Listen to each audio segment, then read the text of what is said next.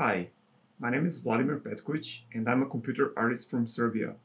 I live in San Francisco and work as a creative director for Adobe Substance 3D. In this tutorial, I'm going to show you how you can use Substance Painter to create textures for a sci-fi vehicle. Then we'll use the same 3D model in Substance Stager, where I'm going to show you how you can compose this 3D object with a photo. We'll play with lights, with the camera, and some other settings in order to produce a photorealistic rendering. After that, we'll jump to Photoshop, where I'm going to show you some of the basic post-processing techniques to make your render really shine. So stay tuned and let's jump right into it. All right, we're going to start with Substance Painter. If you have never tried this application before, it is used for texture creation. So essentially you're able to bring your 3D model and create textures, which then you can export and use them in different environments. So for instance, you can go to Maya, 3D Studio Max, maybe a game engine like Unreal. Substance Painter is going to allow you to export your textures for any of those different use cases. Let's go through the user interface quickly, and then we're going to start creating textures for this science fiction van. On the left-hand side, we have the tools palette. So we have the paintbrush, eraser, we have the projection tool, and a few others, which I'm going to cover later on.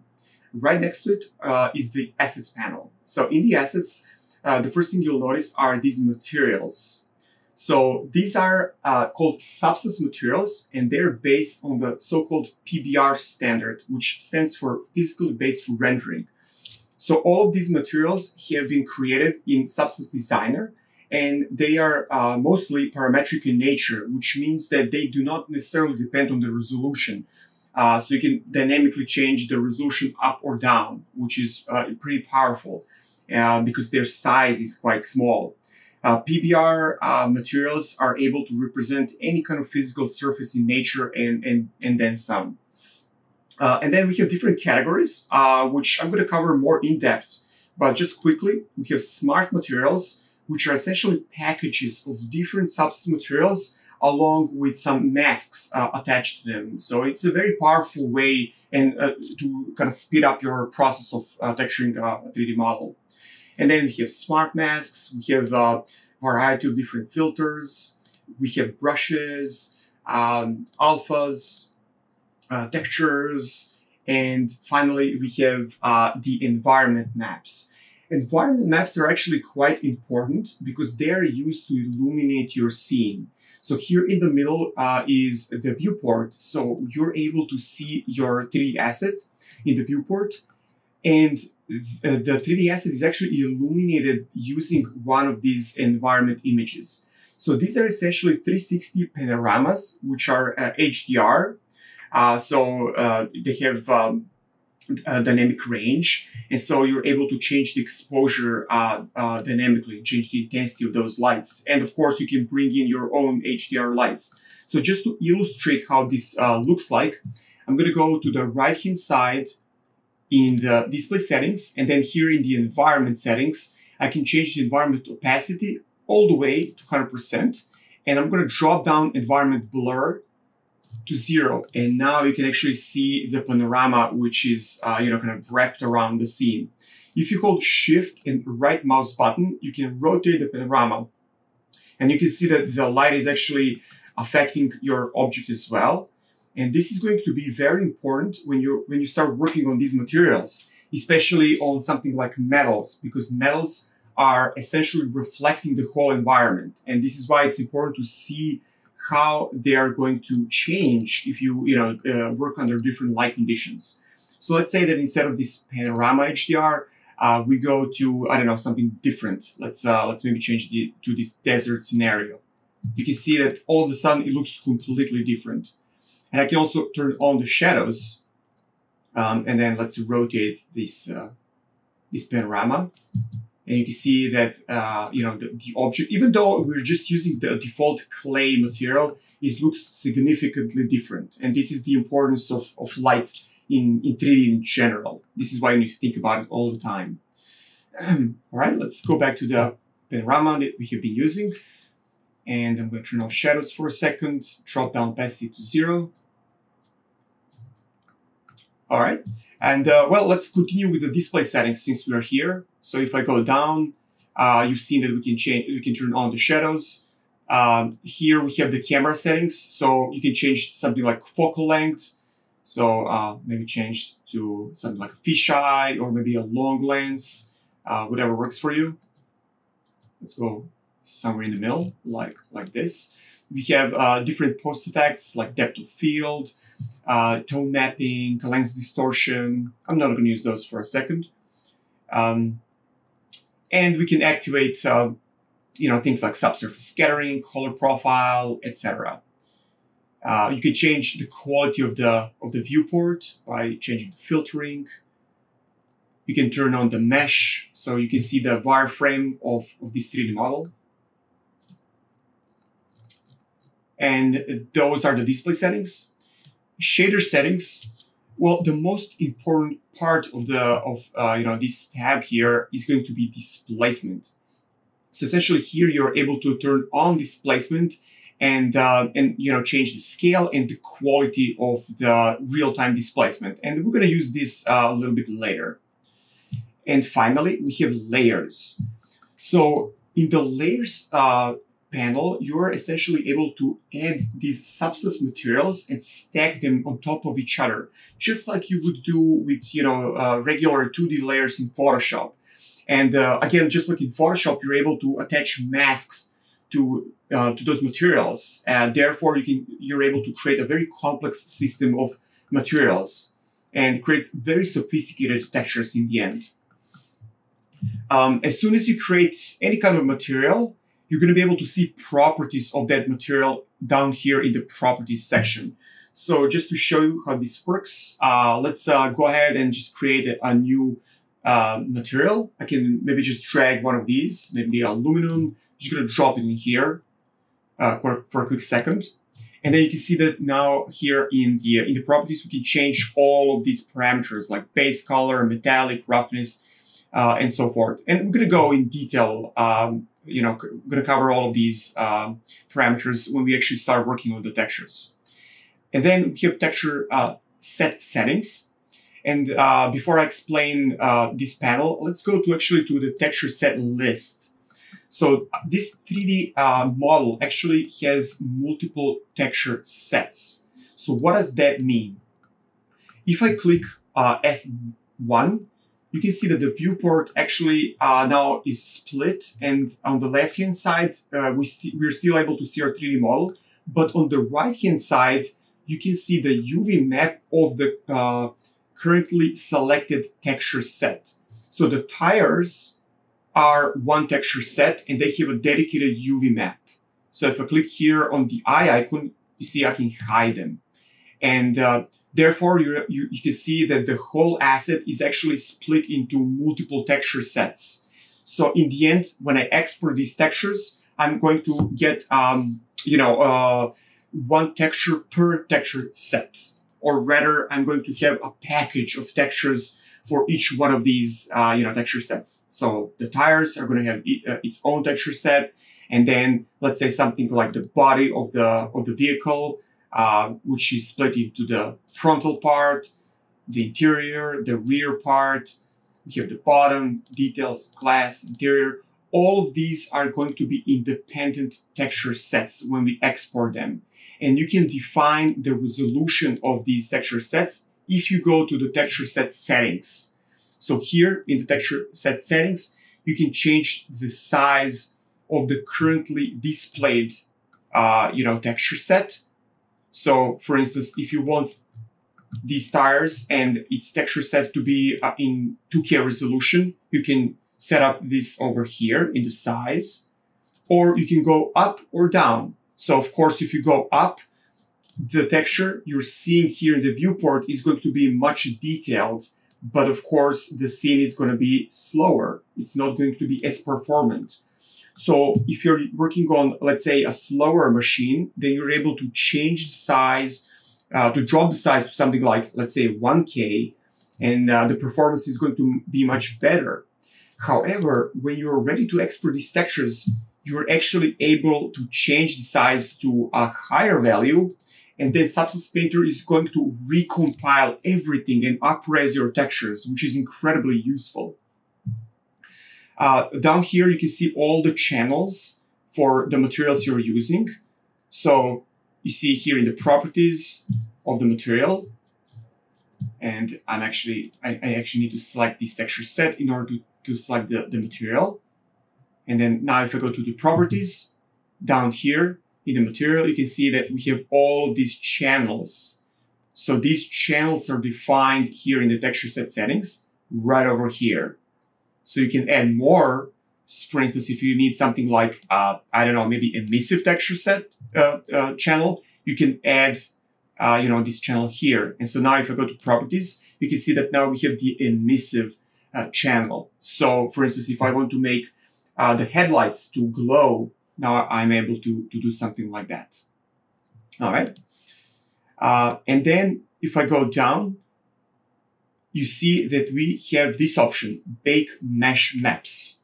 So this is one of the most important features, and also something that you're probably going to do first before going into, producing textures for your 3D asset. So it's essentially a texture baker, as we call it. So if I click on it, you're going to get this new window. And here you can select which mesh maps you want Substance Painter to bake for you. So what does baking even mean? Let's say that you have been working on a high resolution mesh. Maybe you have used ZBrush and you have an extremely detailed 3D model which has millions of polygons. And of course, you're not really able to use something as dense as that in the production. So you're probably going to create, a lower resolution model by using retopology.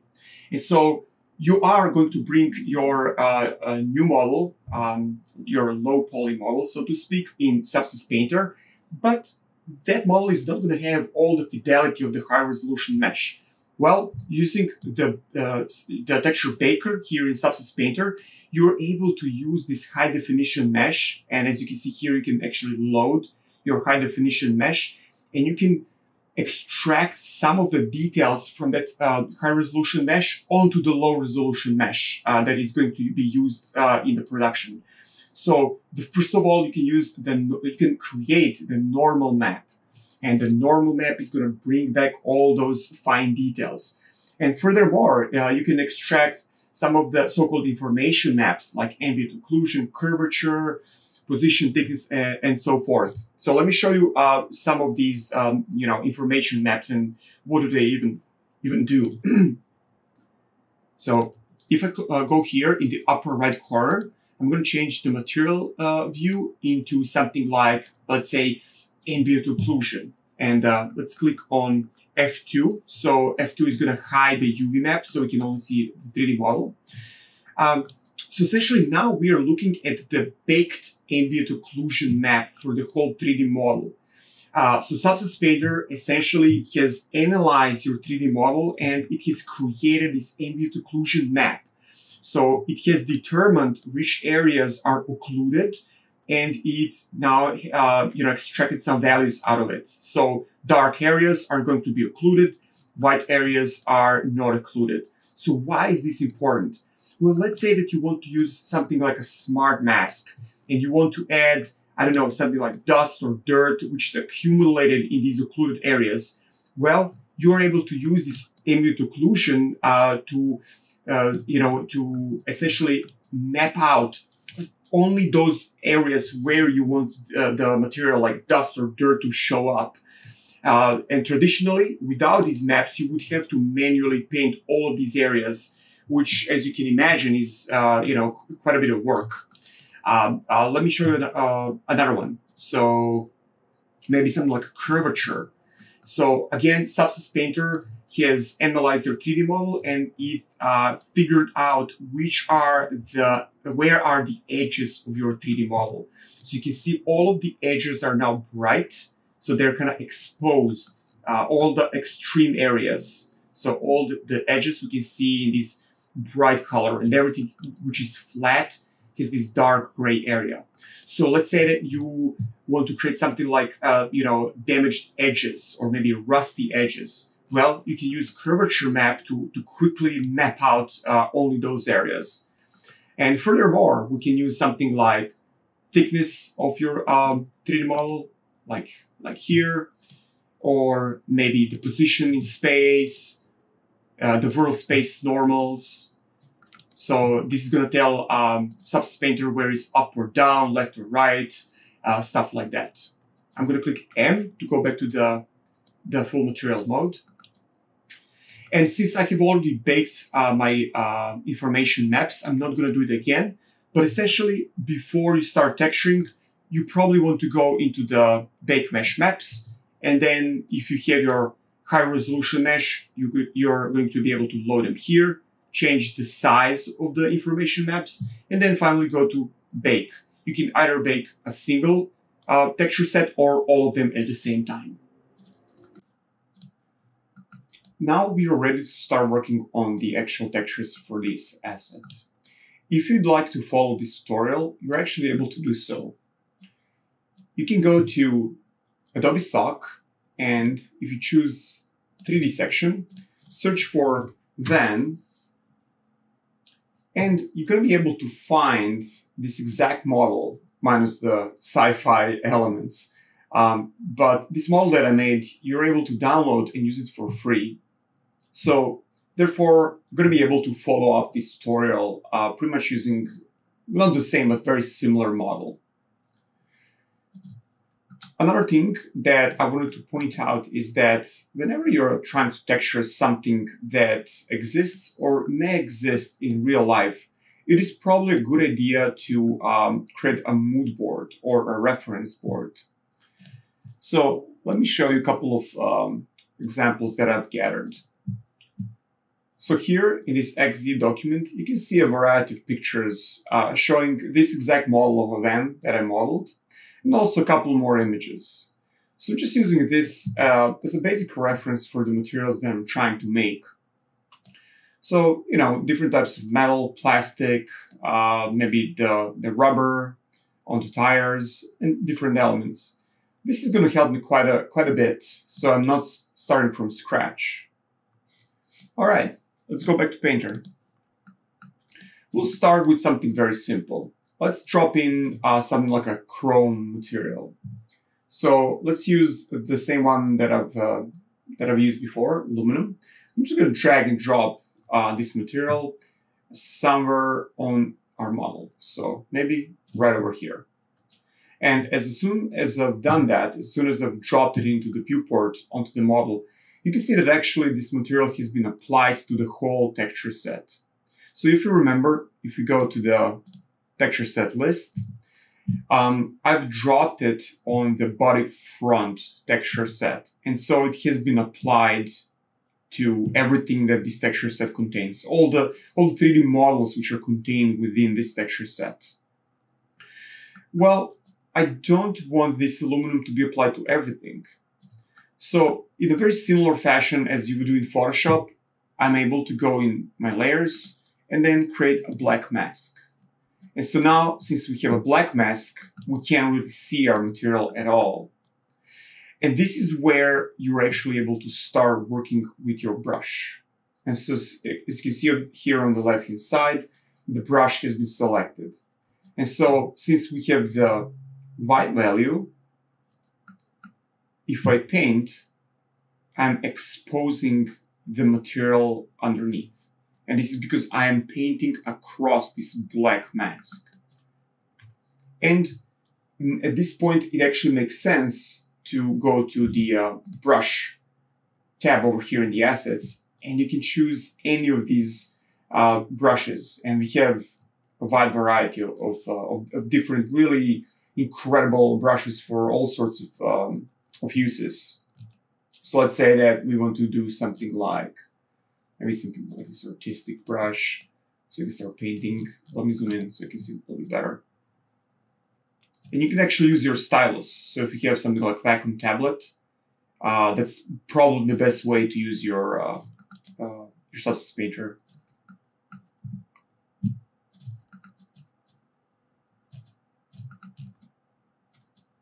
So you can see how powerful this can be. But I'm going to use a lazy method here. So once again, I'm actually going to go here, and I'm going to add a black mask again. Therefore, I'm going to erase everything that I have painted.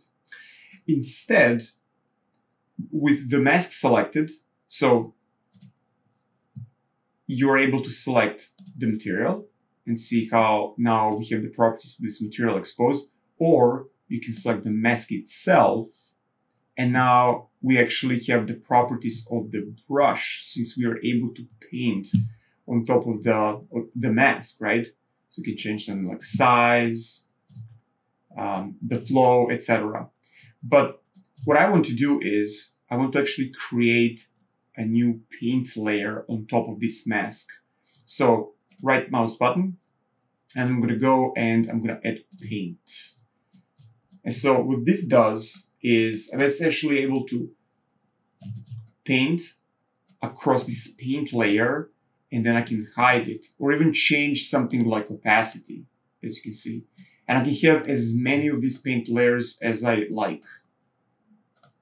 So add another one, maybe change the brush, do something different. And now you can see I can hide them independently. And you can see how powerful this is. But I'm going to use this in a little bit different way. So I'm going to delete this one, actually delete this one too, and I'm going to create a fresh one. What I'd like to show you is a different tool. So here on the left-hand side, I'm actually going to go to Polygon Fill. And this is going to allow me to fill parts of my asset using different modes. So I can do polygon fill like this, or for instance, I can fill the whole mesh sections, for instance, like this whole thing over here, which is very powerful, as you can see, and that's exactly what I want.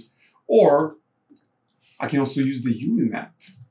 So let's say that I've used the UV chunk fill, as it's called, and I can actually click on chunks and fill them that way. See, for instance, the door.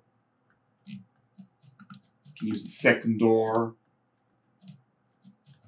So another very easy and fast way to kind of fill in sections of your asset with the certain material. All right. I'm going to stick with the mesh fill. All right.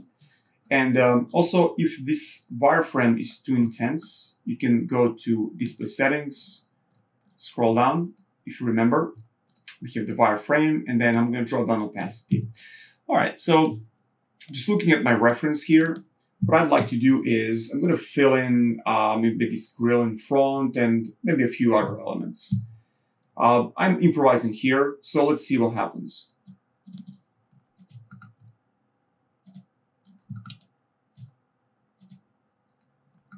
And also, I can also go to my texture sets, and I'm gonna hide all and just expose this actively selected texture set.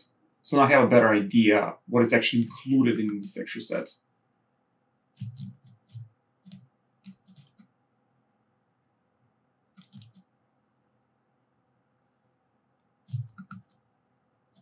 All right, show all. Let's see. I'm probably going to use the same metallic or chrome material across the texture sets, so I can do a different thing as well. I can go here, right click, and I'm going to use this option. I'm going to create instances across texture sets. And here, Painter is asking me, okay, where would you like to instance this material? Which texture sets would you like to use? So let's see. I'm probably not going to use on glass, but everything else seems possible. Maybe not interior. All right, click OK. And so let's see. When you click on a different texture set, you can see that now we actually have this material here, right?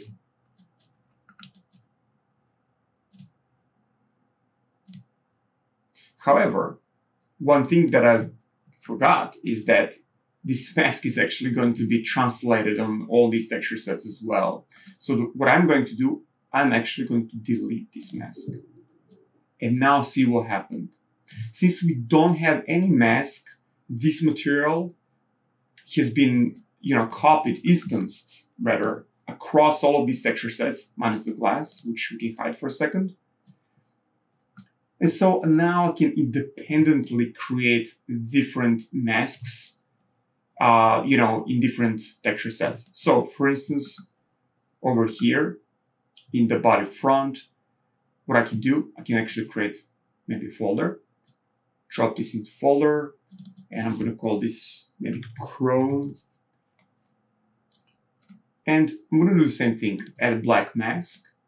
But now this mask, since it's not applied on the instanced material, it's not going to affect anything else, right? And same as before, I'm going to create a paint layer and just select what I need here. And let's go one by one. I'm going to hide everything else so it's a little bit easier to read. Just like this. I'm going to go one by one and see where exactly we would like this chrome to appear. All right, let's go to body interior. So it's this one. I'm just going to lay it like this for now. The rear part of the van. Actually, don't think I even need it here. But I'll still create a folder. Chrome black mask. So I'm not using it. Bottom. All right. Probably gonna add some grunge under here or use something like black metal, but I can leave it for now. Let's see, details. Well, definitely over here, but maybe not in everything. So let's see. Details, again, create folder, Chrome, black mask, paint layer, and let's start editing. So I'd like to add these guys, the headlights,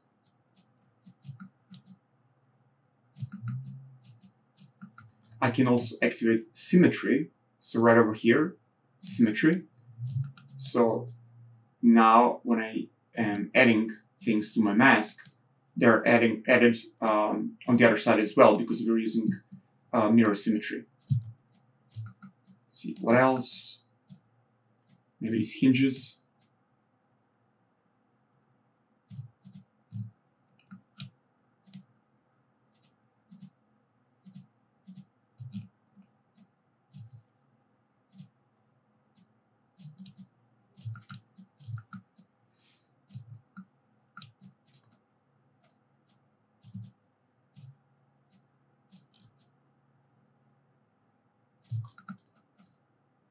Glass I'm probably not gonna use at all. This is the interior, probably not gonna use chrome here. Mechanism.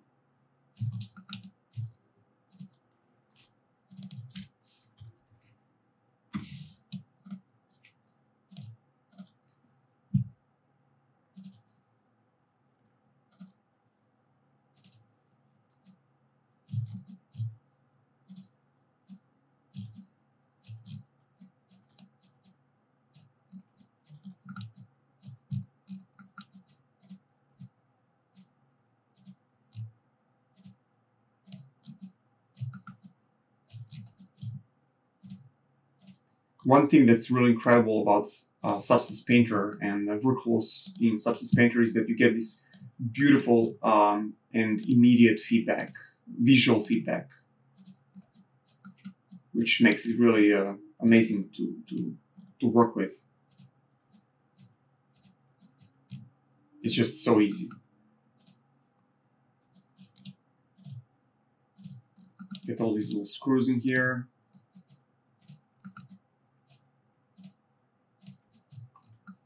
maybe the inner side of this.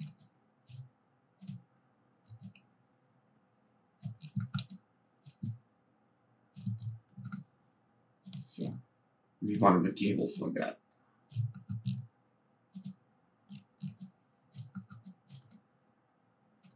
All right, that's good for now.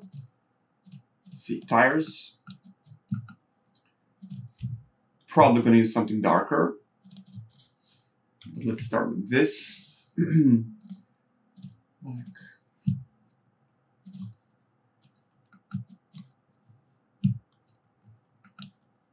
Symmetry. I'm just going to add an element or two. All right, let's see how our UV map looks like here. So if I add only some elements, you see this is where UV chunk fill is useful. I can only fill, some UV shells like this. You see,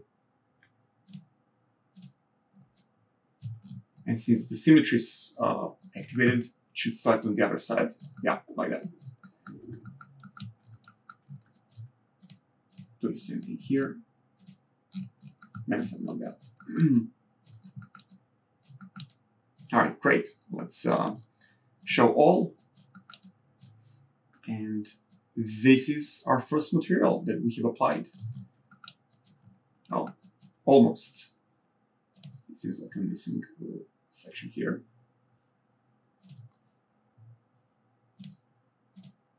Yeah. And using the same method, I'm now gonna, keep adding basic materials and start filling in different sections of our object. So I'm gonna go with something probably along these lines. So create some kind of, car paint material, add some dark metal, add a rubber material. And then in the next section, we're gonna start adding grunge, scratches, something to kind of infuse life into our model so it doesn't look, as a generic 3D model.